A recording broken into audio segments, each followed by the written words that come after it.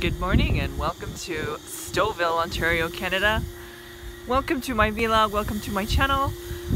Isn't it gorgeous? This is fall here and it's the best time of year in my opinion. And we're going to be finishing up, I'm figuring out a new technique to make skin tone. And we're going to be painting that and maybe, hopefully, getting into some painting of the other doll if I get to that point. But yeah, so enjoy. This is my second attempt at doing some eyeballs with air-dried clay. So I took the air-dried clay, shaped it into as much of a perfect circle as I could, and sanded it and did my best. And I also glazed it with this clear glue. The reason being is that when I put the gel, poly gel on it, which is this nail extension gel, it needs some barrier between the clay and this. I found that seems to be what it needs to cure properly. So I figured this clear glue would be a good choice, being that it's non-toxic and it will make the surface of this clay non-permeable, so the polygel will cure better. All right, let's see how it turns out. All right, so I've applied some paint. This is a mixture of pastels and watercolor paint to make a very dark pigment. I did a very dark pupil because I don't want to actually put in another pupil. I just want to see how this gel works with this combination of materials. All right, so this is the first layer of poly. So the eyeballs are curing in my little nail thing. So these are the sketches that I've done to practice my face-ups for the doll, the Kuku Harajuku doll that I have. This is her.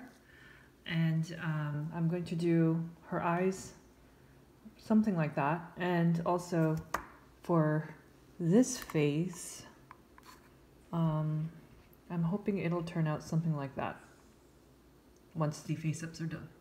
A tip that I was given when I was doing a lot of research online on a lot of these crafting blogs, they would say that you could use low-budget craft or chalk pastels, and this is a very low-priced, low Cornell Simply Art chalk pastel set, 48 of them, and you can use these. The difference between like low-quality or basic, low-priced pastels as opposed to the softer pastels that are higher priced is simply the amount of pigment in them.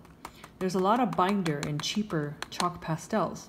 So in order to get to the pigment, or to get the pigment to come out of these, the tip is to use a fine grade sandpaper and to take the pastel and to rub it on the sandpaper. And then you will eventually separate the pigment from the binders, and you will be able to get a very strong pigment. So that is a nice little tip that I got out of the blogs that I've never heard before on any of the YouTube channels. So this is where I am with the doll. I used gesso for the eye whites, and I've been building up layers and layers of watercolor pencils, and I'm using these Faber-Castell watercolor pencils to draw in the eyes. And it's slow going because it's you have to build up thin layers. As for the eyes, they still have not cured yet. They are still taking forever. I think I need to put them under the light for like an hour before they're not sticky anymore. Yeah, it's still sticky. I don't know. I don't know if it's my light or it's still too thick or just this is a total fail. But whatever. So that's it for my video today. I hope to see you again tomorrow. Bye bye for now.